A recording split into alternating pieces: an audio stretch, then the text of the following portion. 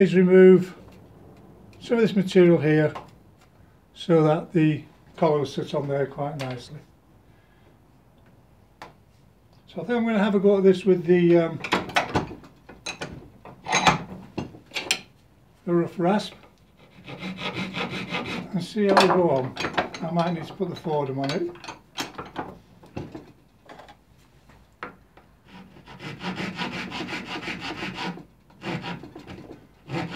Yeah, I think I'm going to use the Fordham. You can use this big cylinder, I think.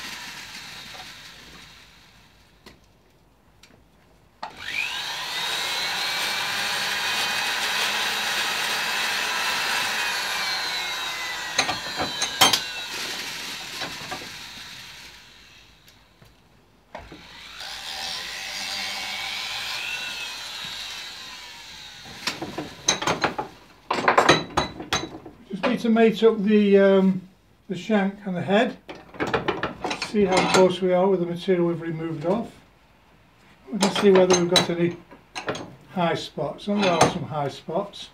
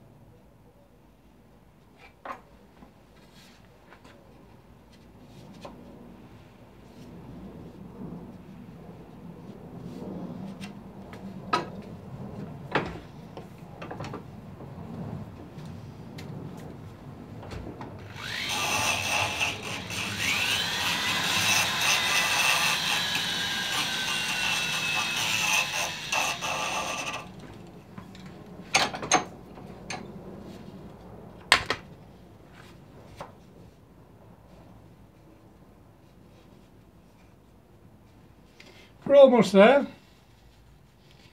Just a bit more whittling, 1 minute.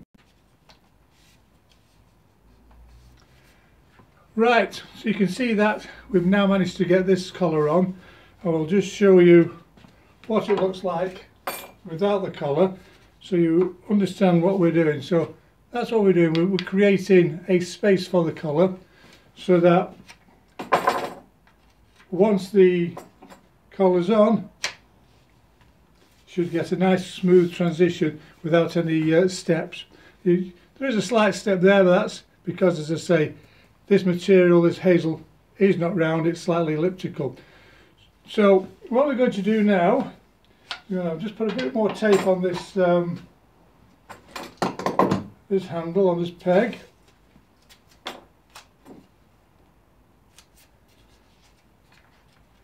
want that nice and tight in there if I can.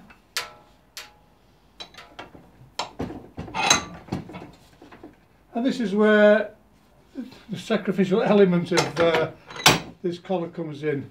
We can now work up to that collar, work onto it, and we're not damaging anything important. So that's the next thing to do now.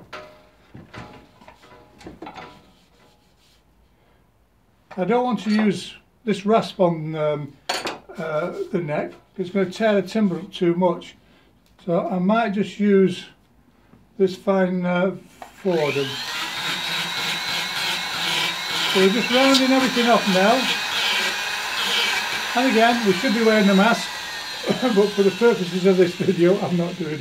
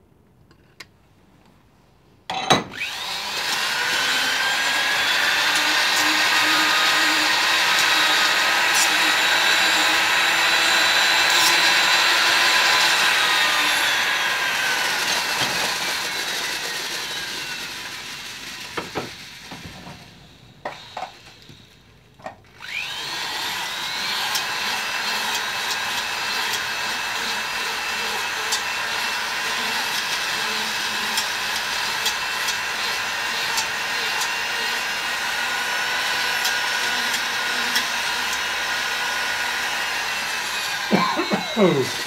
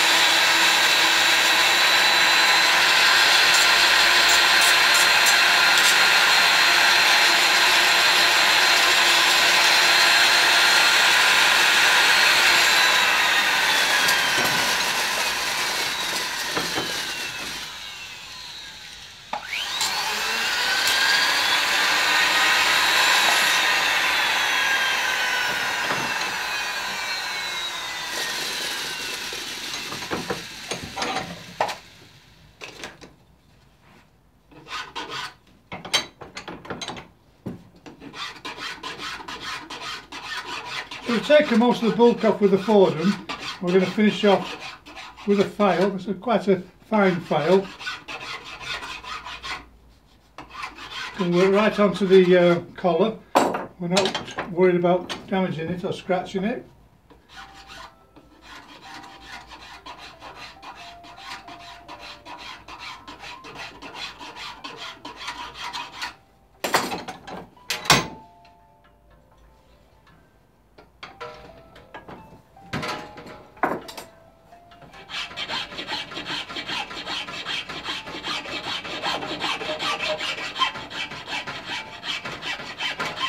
There's still a lot of work to be done on this head, a lot of filing and sanding. We're only taking you through the basic steps here and rushing it a bit as well, because I know these videos can be pretty long and I do take bits out where you don't really need to be sat through a lot of filing.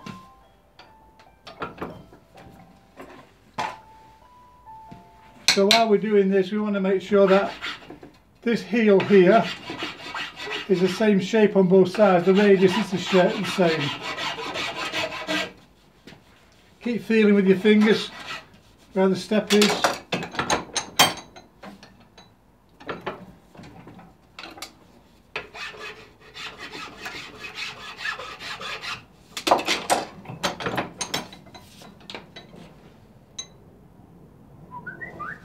So that's not too bad.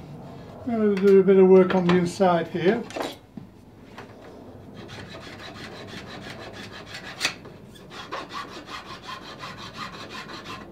Probably do with a round file here.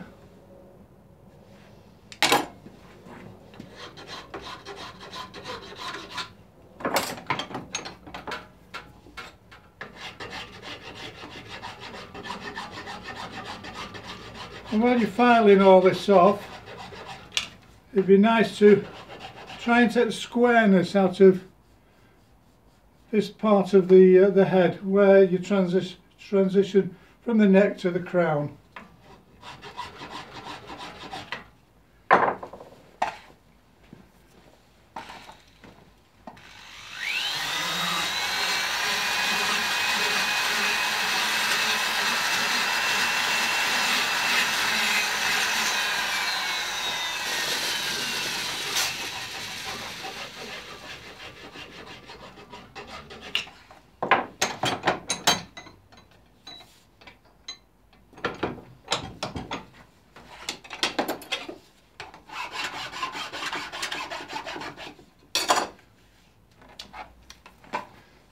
So you can see why I've got the tape on. That head does move around quite a bit. If you can keep it steady while you're doing this, it'll help.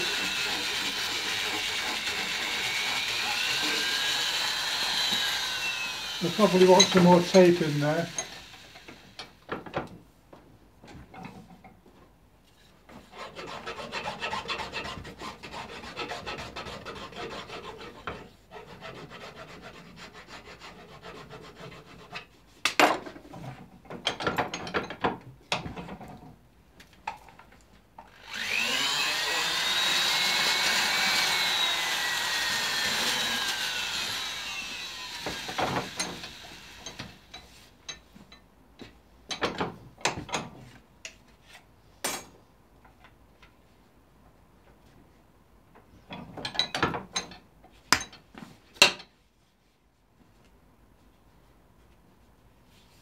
So there we are.